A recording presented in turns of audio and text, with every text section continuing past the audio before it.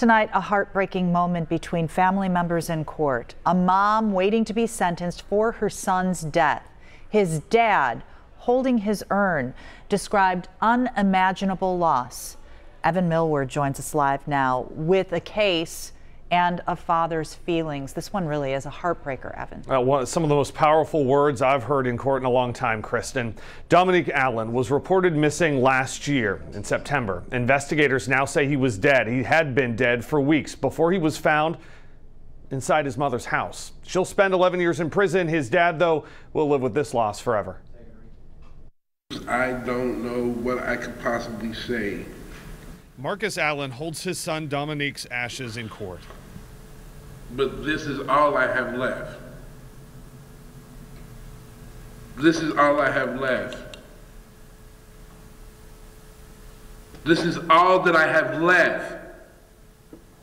He's talking directly to Dominic's mom, Kenya Stallworth. I don't have words. About to be sentenced for his death and for keeping his body wrapped up, sealed off in a bedroom to stop the smell for weeks, months, hoping it would go away. My first son, my first rival, my twin.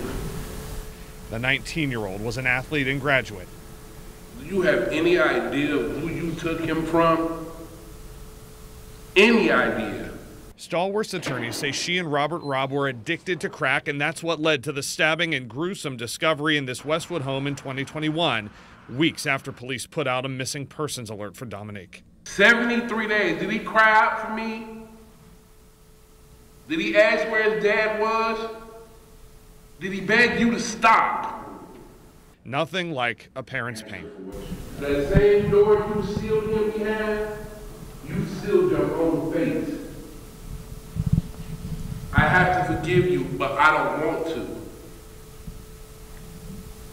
But I know it's what Dominic would want. Stallworth's sentence, 11 years in prison. As far as I'm concerned, you can go to hell. The other man charged in this case is Robert Robb. He's got a plea hearing set for later this month in front of Judge Lubers as well. Kristen.